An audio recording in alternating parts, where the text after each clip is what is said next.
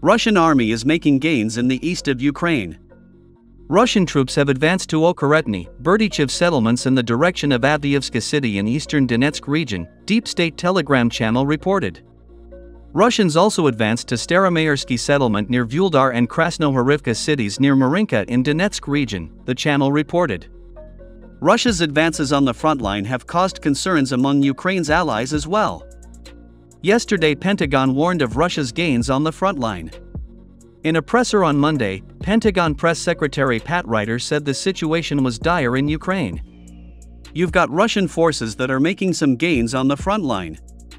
And it's absolutely essential that we get Ukraine what they need to include air defense capabilities so that they can check Russian aggression, defend their territory, and ultimately, take back their sovereign territory. So we're going to continue to work very hard towards that end, Ryder said. The Pentagon official said it was important that the Congress passed the supplemental to ensure Ukraine gets the volume and level of support that they need to sustain the fight. Last week, Mikhailo Podolyak, a senior advisor to Volodymyr Zelensky, said that Ukraine was running out of critical munitions and was urgently seeking help from its allies to tackle threat from Russia.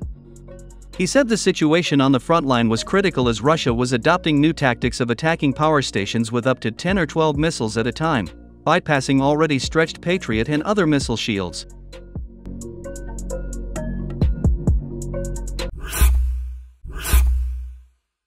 Trump.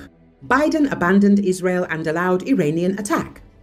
US President Joe Biden bears part of the blame for Iran's massive drone and missile strike on Israel. Former US President and current Republican frontrunner for the November race, Donald Trump, has claimed. The GOP firebrand suggested that a lack of leadership on the part of the Democratic incumbent has emboldened Tehran. Addressing supporters in Schnecksville, Pennsylvania, Trump said that the Iranian strikes took place because we show great weakness.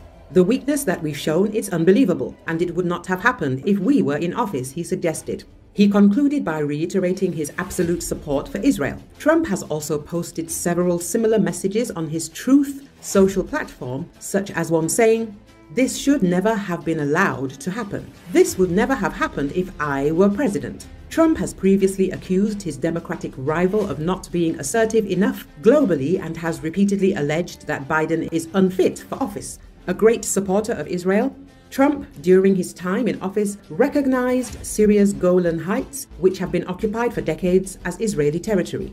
He also officially recognized Jerusalem as Israel's capital and moved the US embassy there from Tel Aviv in 2018. Speaking in Atlanta, he told reporters that President Biden had abandoned Israel. Although continuing to support Israel, Biden has of late been increasingly critical of Prime Minister Benjamin Netanyahu, citing the mounting civilian casualties in Gaza amid Israel's ongoing military campaign against Hamas. In an interview to MSNBC last month, Biden suggested that the Israeli Prime Minister was committing a big mistake with his hardline approach. Biden pointed out, however, that Washington was never going to leave Israel and would keep providing it with weaponry no matter what.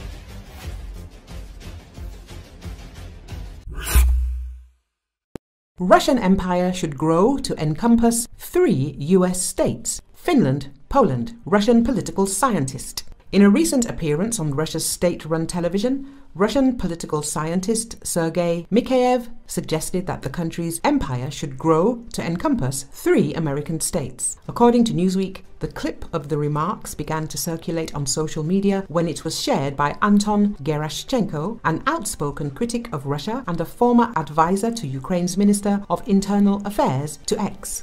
In it, Mikhaev mentioned the territory he would like to see taken over by Russia, including 3 of the westernmost American states and 2 North Atlantic Treaty Organization member nations in Europe. "I want to see the Russian Empire with Alaska, Hawaii, California, Finland and Poland," he said, as translated by Gerashchenko for the clip he shared. "Although Poland and Finland are so stinky, I'm not sure, to be honest. We'll clean them." Near the end of the clip, the host of the program was quick to deflate Mikhaev's comment as wishful thinking divorced from actual politics.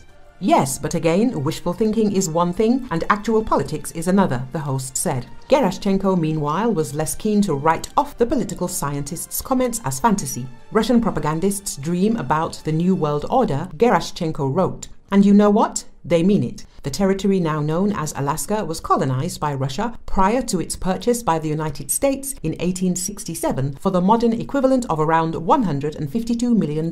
In the wake of Russia's invasion of Ukraine in 2022 and its heightened rhetoric about attempting to annex other countries and territories, suggestions about retaking Alaska from the US have become prevalent. In a December post to social media, also translated by Gerashchenko, Russian lawmaker Sergei Mironov suggested that US oversight was weakening and alluded to Alaska while discussing land that could be taken from it. "Did you want a new world order? Here we go," he wrote. Venezuela is annexing its 24th state, Guyana Essequibo. This is happening right under the nose of the once great hegemon, USA. All that's left is for Mexico to take back Texas and the rest of the territories. It's time for Americans to think about their future and also about Alaska.